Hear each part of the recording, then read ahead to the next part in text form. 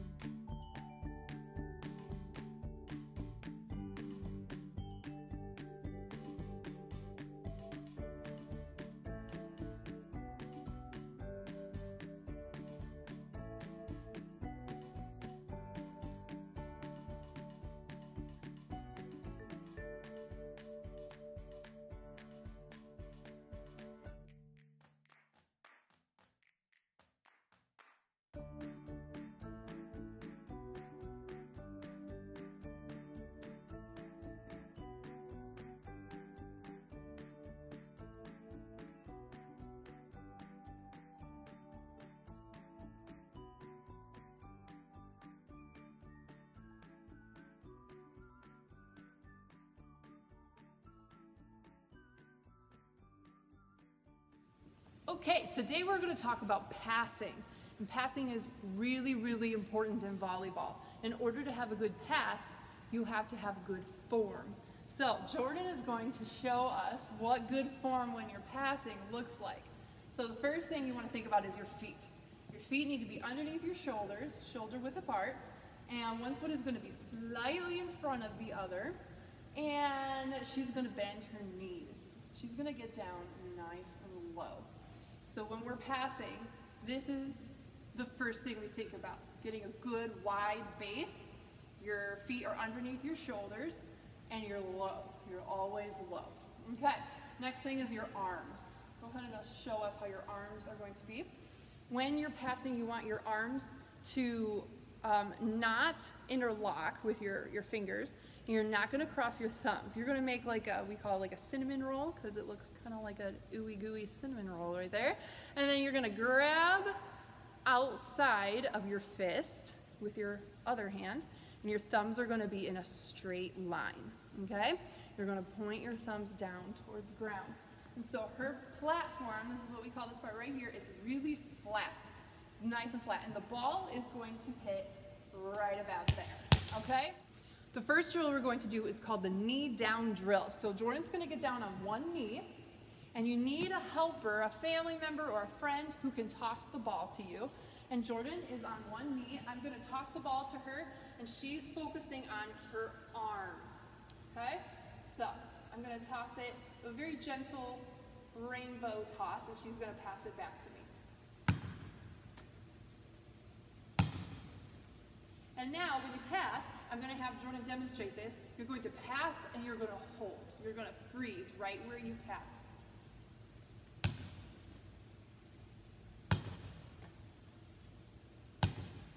Great. So now when you pass, you always want to be communicating with your teammates. I know you don't have any teammates with you right now, but this is good practice for the fall. So you're going to always say mine or got it, or you're going to say something before you go to pass the ball. All right, let's try it again. Mine. Good. Mine. Nice. Mine. Great. I would do as many as you want, 25 of those, 50 of them, 100 of them. The more you do, the better you're going to get. That was our knee down drill. Now we're going to do a pop-up drill. So Jordan's going to be back down on her knees. I'm going to slap the ball. And when I slap the ball, she's going to pop up into her loaded, ready position. Okay? Mine. Oops, sorry. Mine. Good, she's popping up as soon as I slap it. Mine. Notice how her passes are nice and high. So I have time to get there if I need to. They're all coming above my head. So this is the sideways knee down drill, and Jordan is going to be facing her right, my left. She's going to be facing one direction, and I'm going to pass her the ball. Since it's not coming straight onto her body, it's coming from the side, and she's going to angle her shoulder down. She's going to pass sideways to me, all right? So this is what it's going to look like.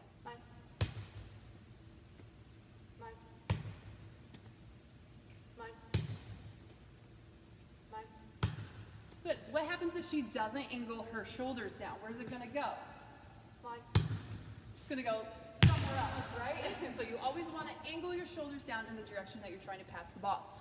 And so then she would turn around and face the other way and do it the same amount of times facing the other way. This is the touch and go drill. So Jordan's going to come up, she's going to touch the ball, she's going to shuffle back. Notice how she didn't look away from the ball, she didn't turn her back, she shuffled backwards. She's going to touch the ground so that she gets nice and low. And when she's low, she's going to pass an imaginary ball, and then she's going to run up and touch the ball and do it again. Shuffle, pass, touch, shuffle, touch the ground, pass. Perfect. The next version, Jordan's going to actually pass the ball that I toss her. So she's going to run up and touch it.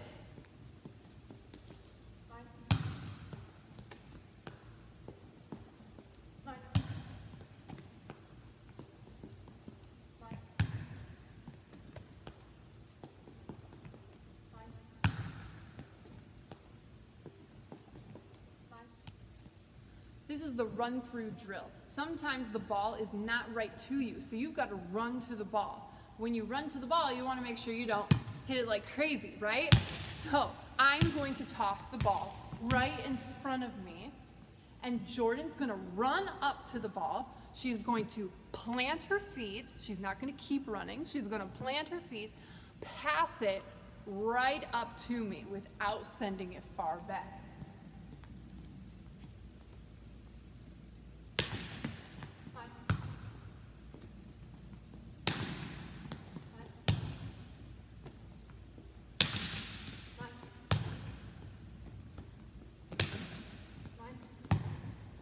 Sometimes in volleyball, the ball is coming really fast and really low, and you don't have much time to get to it.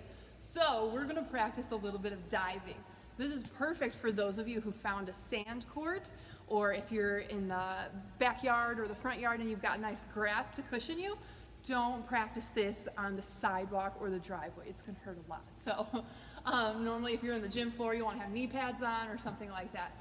But grass and sand is perfect for this. So I'm going to hold the ball far away from Jordan.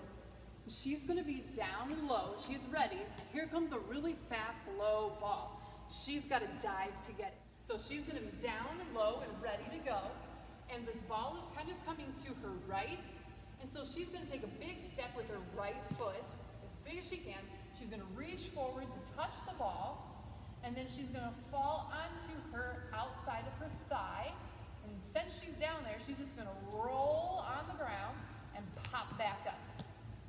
The roll helps you get up really fast so you're ready for the next play and to get out of the way of your teammates. So we'll try a little bit of a faster version this time. She's going to take a big step. She's going to reach, fall onto the outside of her thigh, and roll up.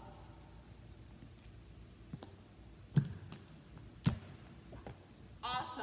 Try those at home. The more you can do them, the easier they'll be when you're in the game and you have to put it into practice.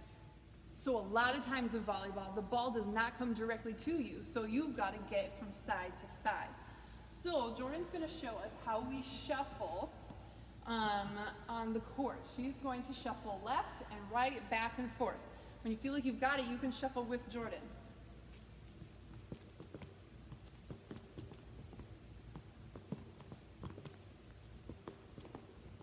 The whole time she's staying nice and low. Now let's do it from this way to this way so we can see it clearly.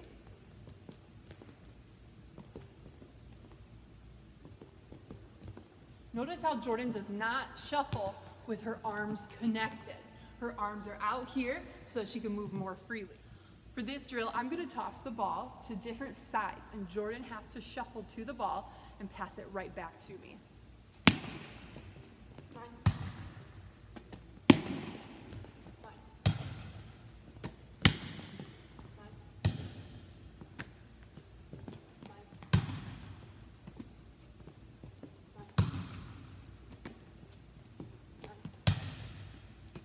Sometimes you're going to have to take a step forward or a step back. You have to adjust to wherever the ball is.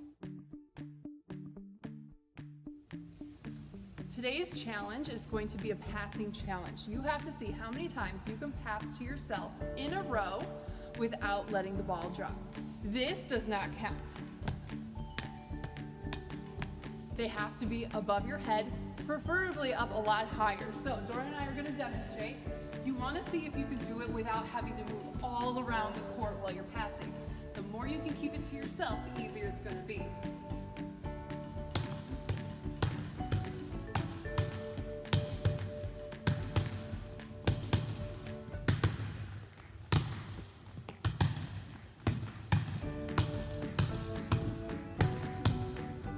Awesome.